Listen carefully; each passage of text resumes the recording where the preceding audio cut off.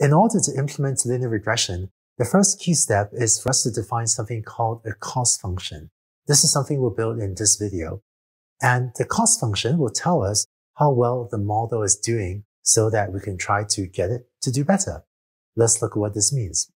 Recall that you have a training set that contains input features X and output targets Y.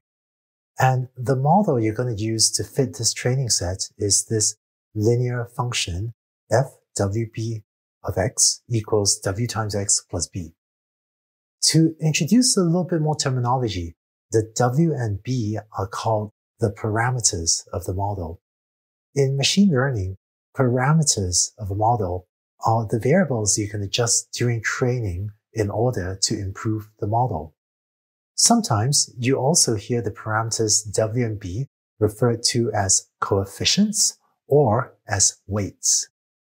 Now, let's take a look at what these parameters w and b do. Depending on the values you've chosen for w and b, you get a different function f of x, which generates a different line on the graph. And remember that we can write f of x as a shorthand for fwb of x. We're going to take a look at some plots of f of x on a chart. Maybe you're already familiar with drawing lines on charts, but even if this is a review for you, I hope this will help you build intuition on how w and b, the parameters, determine f. When w is equal to 0 and b is equal to 1.5, then f looks like this horizontal line. In this case, the function f of x is 0 times x plus 1.5, so f is always a constant value. It always predicts 1.5 for the estimated value of y. So y hat is always equal to b, and here b is also called the y-intercept because that's where it crosses the vertical axis or the y-axis on this graph.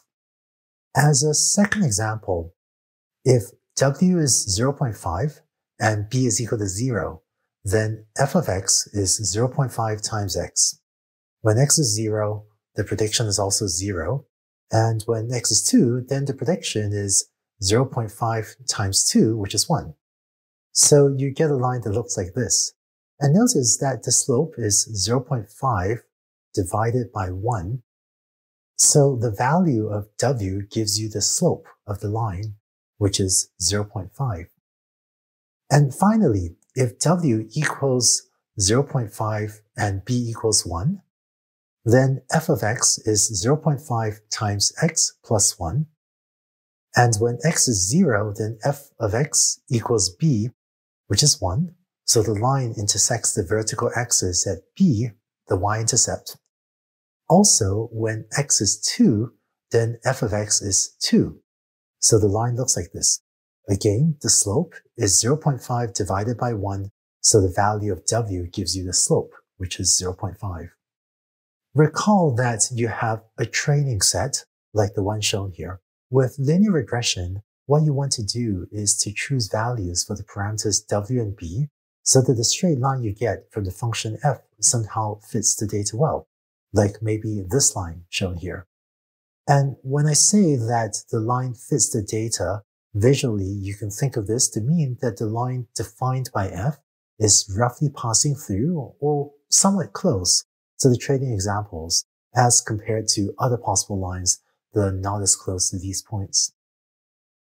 And just to remind you of some notation, a training example like this point here is defined by x superscript I, y superscript I, where y is the target. For a given input xi, the function f also makes a predicted value for y, and the value that it predicts for y is y hat I, shown here. For our choice of a model, f of xi is w times xi plus b. Stated differently, the prediction y hat I is f of wb of xi, where for the model we're using, f of xi is equal to wxi plus b. So now the question is, How do you find values for W and B so that the prediction Y hat I is close to the true target YI for many or maybe all training examples XI, YI? To answer that question, let's first take a look at how to measure how well a line fits the training data. To do that, we're going to construct our cost function. The cost function takes the prediction Y hat and compares it to the target Y by taking Y hat minus Y. This difference is called the error. We're measuring how far off the prediction is from the target. Next, let's compute the square of this error. Also, we're going to want to compute this term for different training examples I in the training set. So when measuring the error for example I, we'll compute this squared error term. Finally, we want to measure the error across the entire training set. In particular, let's sum up the squared errors like this. We'll sum from I equals 1, 2, 3, all the way up to m. And remember that m is the number of training examples, which is 47 for this dataset. Notice that if we have more training examples, m is larger, and your cost function will calculate a bigger number since it's summing over more examples. So to build a cost function that doesn't automatically get bigger as the training set size gets larger, by convention, we will compute the average squared error instead of the total squared error. And we do that by dividing by m like this. Okay, we're nearly there. Just one last thing. By convention, the cost function that machine learning people use actually divides by 2 times m. The extra division by 2 is just meant to make some of our later calculations a little bit neater, but the cost function still works whether you include this division by 2 or not. So this expression right here is the cost function, and we're going to write j of WB to refer to the cost function. This is also called the squared error cost function, and it's called this because you're taking the square of these error terms. In machine learning, different people will use different cost functions for different applications, but the squared error cost function is by far the most commonly used one for linear regression, and for that matter, for all regression problems, where it seems to give good results for many applications. So just as a reminder, the prediction Y hat is equal to the output of the model f at x.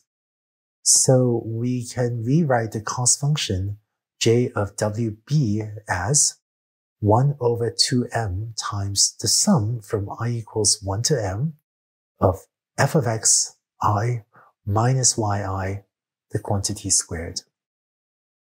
Eventually, we're going to want to find values of w and b that make the cost function small.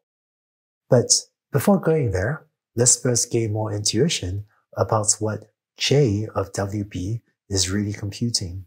At this point, you might be thinking, we've done a whole lot of math to define the cost function, but what exactly is it doing? Let's go on to the next video where we'll step through one example of what the cost function is really computing that I hope will help you build intuition about what it means if j of WB is large versus if the cost j is small. Let's go on to the next video.